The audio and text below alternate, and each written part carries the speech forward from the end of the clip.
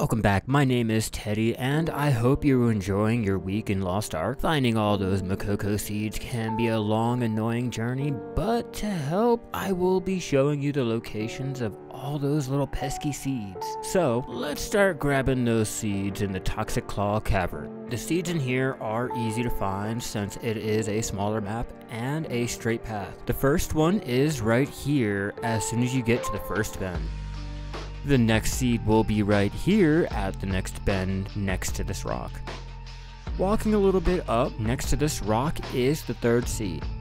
Staying to the left over here next to this dying fire is another seed. Running down this hall next to this painting is the fifth seed. Finally, continuing down the path on the left side of the wall still will be the last and final seed here below the scaffolding.